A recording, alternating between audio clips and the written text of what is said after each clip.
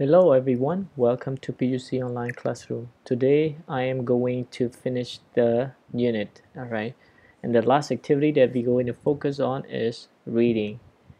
So the text is about saving a coral reef, an eco tipping point. So in this activity, I'd like you to scan the first two paragraphs and then you need to find out the problem words for the people of Apple Island. So I'd like you to go to this text, all right, and try to answer to the question in part A, especially part A. So part B, you don't need to care much about that.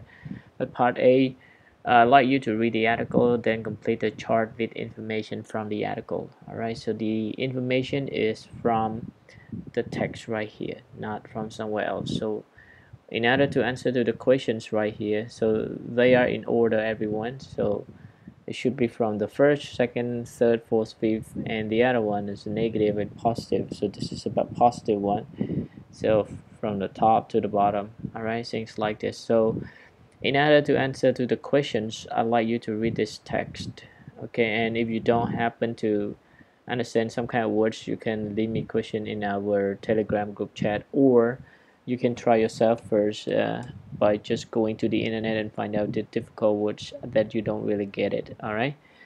But if you cannot find it, or maybe the meaning does not really match, then you can leave me question in our Telegram group chat, all right? So read the text and do exercise in part A. All right, that's it for this unit 7. But before I go, I have the assignment for you. That is not really assignment; it's just only homework. But there will be a lot of exercises right here. So we have vocab. So just try to do all of this. All right, using the words given right here and complete the gaps from number 1 to number 8. And also the same thing with this part, second part, you have to use the words or phrases right here and put it into the right situation, okay, from number 1 to number 14, okay. And after you finish vocab, then you can go to directions, complete each statement or question in present continuous tense passive way.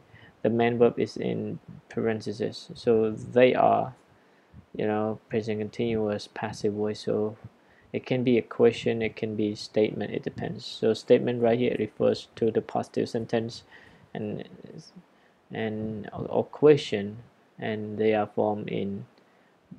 formed as a passive voice, okay. So that you can have to change them to passive voice, and sometimes it is not a statement, is a question, just like number 3 right here, okay. So let's do this exercise, and after that, the last one is complete the following sentences. So you have to pick up the answer. And remember, sometimes it is an active meaning, not passive meaning, okay. It doesn't mean that when you see passive, you have to pick passive all the time, not really. So you need to read to get a meaning of this exercise, all right. So in order to do this exercise, I'd like you to go to our classwork right here. So I will post assigned classwork. So it means that this exercise, all right, this exercise will be in our classwork. So when I assign, then you can see that. Sorry, we don't have that right now. But when I assign classwork or assignment, so that you will see, all right. And then you will happen to see the assignment right here, and then you have to download, and after downloading you have to do the exercises. After you finish doing this, you have to submit right here. So when you submit, I will see your work, all right, whether you have done or not, all right.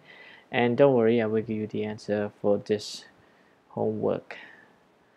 All right, that's it for this unit, everyone. If you have any question, once again, leave me your questions in your or in our Telegram group chat, okay. I will answer to your questions as soon as I can. Thank you so much, everyone. Goodbye.